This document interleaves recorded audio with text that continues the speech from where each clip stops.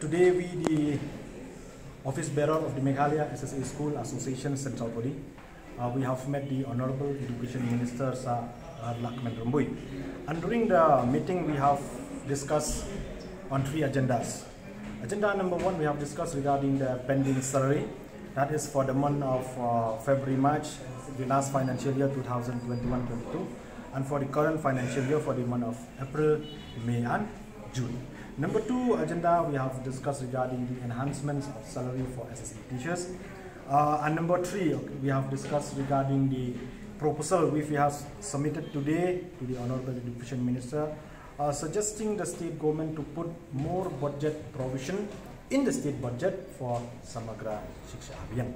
So regarding the agenda number 1, that is pending salary, the Honorable Minister informed us that the delay to release the 2-month salary, that is for the last financial year, February and March, is due to insufficient of fund which his department received from Government of Meghalaya and from Government of India. Okay, so I think you remember last time on 2nd of March 2022, after our mass protest, the government have called us for a discussion, for a talk, and on that meeting he have assured us that out of the 104 crores 36 lakhs, which is the additional amount needs to be borne by the state government from the state budget, Education Minister have assured us at that time that the state government will release 50%.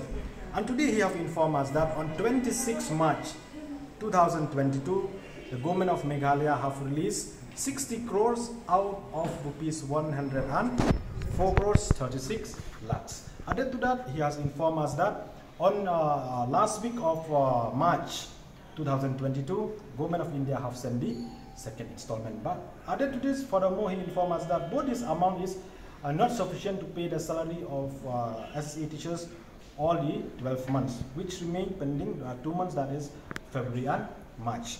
And regarding this issue from the association side, we have submitted a representation on 12 May 2022 through the Education Minister, requesting him to send a proposal to the state government to release the balance amount of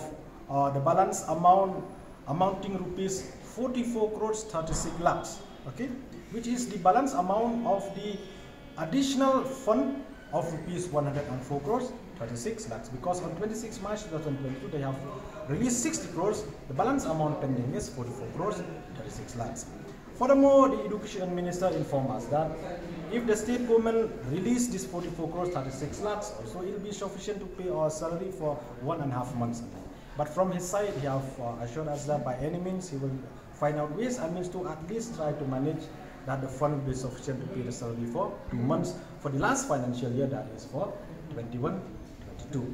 When we asked him why there is a delay, okay, why there is a delay from the Government of India to release the ad hoc installment and the first installment to the Government of Meghalaya for the financial year 22-23, he informed us that the Government of India, instead of releasing the ad hoc installment and the first installment, they have issued one order to the state government to refund the unspent balance amount.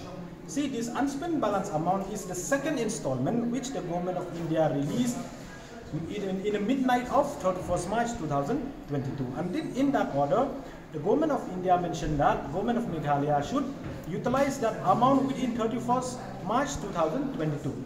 So the Education Minister informed us that it is next to impossible. The fund released midnight 31st March 2022 and the order Government of India directed to utilize it within 31st March. So the fund which they received in 31st March 2022, they utilized it on 5th and 6th of April for payment of SSA teachers' salary. So he also informed us that he have raised this issue in the meeting in Gujarat, which was held on 2nd and 3rd of June. So after that meeting, okay, not only Meghalaya raised this issue, other states also are facing the same problem, and they raised this in that conference. So he informed us that on 9th of June 2022, the Secretary of Education, Government of India, Srimati Anita, sent a letter to the Government of Meghalaya and informed the Government of Meghalaya that the Government of India have revoked the order directed the state government to refund that unspent balance of financial year 2021-22. And he also assured us that once the government of India release the fund, that is the ad hoc and the first installment for this current financial year, from his side he will release our salary as per sufficient of fund. If the fund is sufficient for 2 months, he will release for 2 months, that is April and May.